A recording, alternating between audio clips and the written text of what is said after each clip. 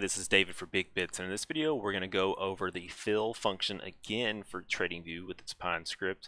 And what we are actually going to be doing this time is a conditional fill, which isn't a actual option that's built in to the fill function itself, but what we're actually going to be doing is making this happen using the code and a couple of tricks to use conditional filling to only show it when we want it to be shown.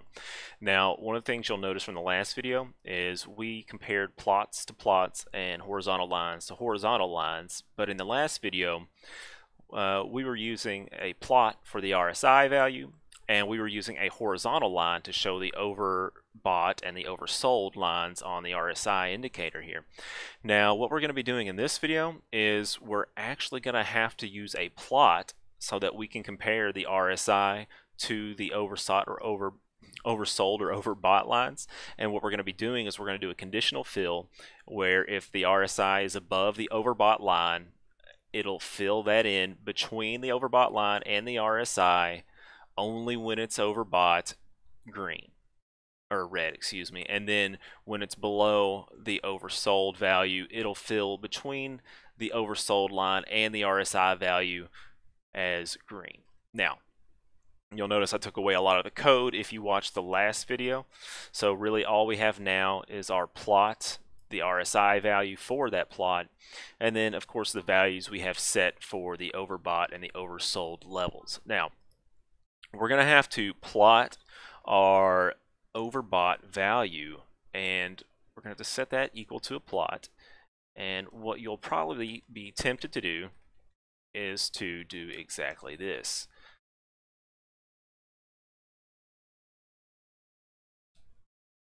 Let me go through here and show you this.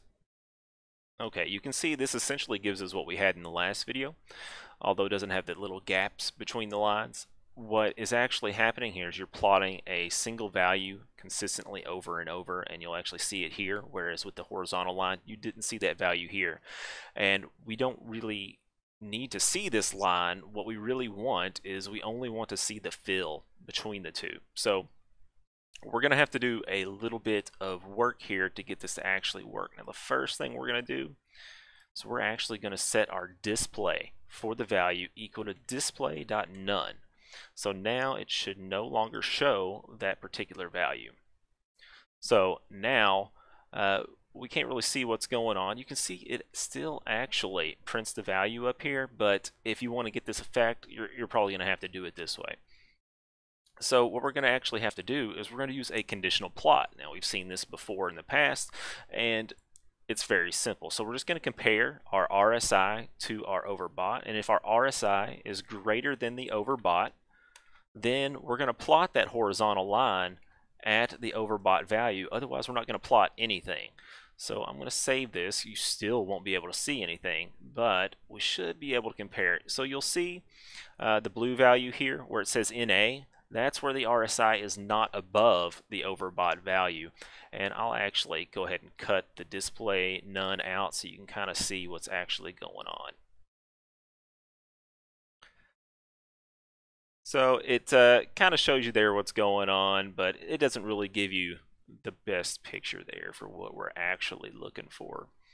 Now, what we're going to be doing next, once we set that display to none, we're going to be filling between the two, and we're going to start with our overbought, and only when that exists can it show up on the screen. So then we're going to fill between it and the RSI plot, and we're going to set that color equal to color.red.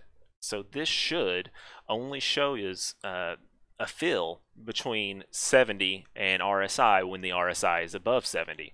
And I'm going to set the transparency equal to 0. That way it's standing out very well and you can actually see what's going on.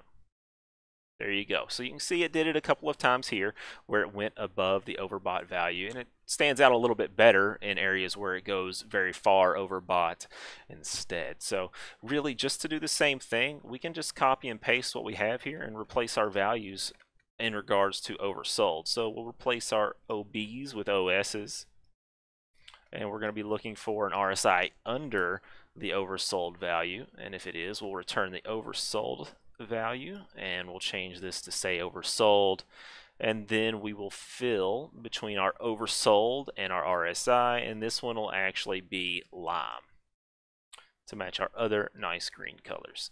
And our transparency is already set. So there you can see, now we have a conditional fill to where when our RSI is above the overbought value, it'll fill between the RSI and the overbought value, and then also on the RSI and the oversold value. And like I mentioned in the last video, if you set the RSI overbought and oversold values to an input to where people can go to the settings and change those here, then those values can change, and you can actually change where the fill actually occurs without editing the code. And if you want to know how to do that, you can go back in some of my other videos where we talk about inputs, and you can get that figured out. Now, if you want to check the reference for PineScript, you can always go to the PineScript language reference manual. I highly suggest you check this out so you can get an idea of what's actually going on. But other than that, I think this was a pretty quick video overall. I haven't really checked the time on it, but I think everything went really well. There may be another video related to fill. I will have to check out a couple of things and see if I actually want to go that direction in the next video.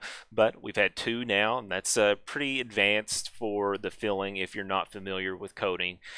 This might be a little harder for you to understand or grasp, but I think if you've been following along with the series, you should have gotten what we've done today pretty well. But other than that, that's it for this video. Please, as always, like this video if you did like the content, and subscribe if you want to see more videos like this. You'll get a notification when other videos come out. Always check out the TradingView profile. You can follow me there where you can get updates on my ideas and scripts. And of course, if you are considering a paid plan on TradingView, please consider the referral link in the description of the video where you can get $30, and I will also get $30 towards another renewal of the paid plan. So that is it for this video. I thank you very much. I'll see you in the next one, and have a nice day.